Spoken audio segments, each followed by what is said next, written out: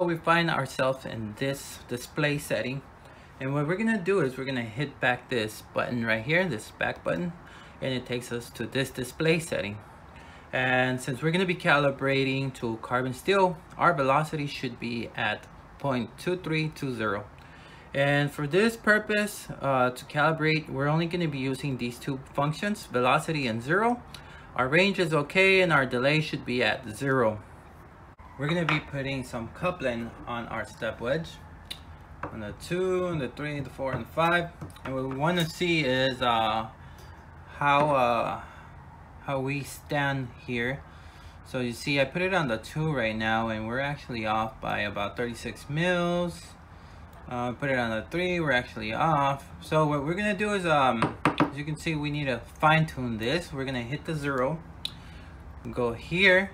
We're going to actually scroll and see where we need to go. You just gotta mess with it.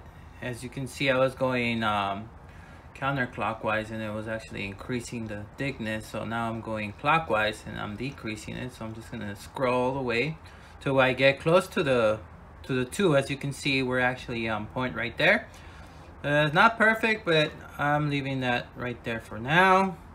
So it's very important, you guys, that you guys actually have your peaks are at the 80 dB. So to do that, you can just hit second function and auto 80 or gate, and it will put it right where you should be. So we're gonna go to the 4 and see if we're actually off by a little bit there, as you can see. And we're gonna go to the 5, and we're off by a little bit, but not much. Technically, you should be okay with that. Depending on what your company procedure says, it tells you by how much increments you could be off by either 2 mils or 3 mils. As you can see right here, we could actually fine tune it a little bit. So what I'm gonna do is I'm gonna hit velocity. I'm gonna mess with that a little bit. I'm gonna see what happens if I go clockwise. As you can see, it actually increases.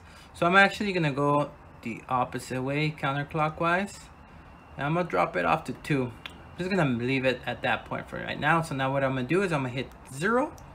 I'm gonna move it just a little bit, either clockwise or counterclockwise, and I'm just gonna wait until it fine tunes it to the 2. So as you can see, I mess with these two settings, velocity and 0, and I actually offset both of them for it to be meeting half of where it should be, which is the 2. So that's the 2. We're gonna go to the 3. As you can see, we're actually kind of close. It's a little off, but it's not too bad. So we're gonna go to the 4. As you can see, we actually are a little bit more off now. So what we have to do now is we gotta fine tune it a little bit more. So what I'm gonna do is I'm actually gonna hit the velocity, go up a little bit more.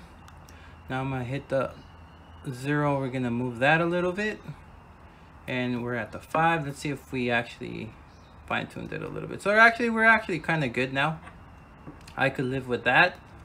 We're at 2, 3, 4, and 5. And if you actually want to keep fine-tuning it, all you gotta do is move your velocity and 0, and you just gotta mess with it. Don't scroll too much. Just do it in small increments, and you'll be right at where you need to be. And for the next video, I'm gonna show you how to do echo to echo. It's pretty much the same step, but I'm gonna show you how to turn on your gates and everything you need to do to calibrate for that.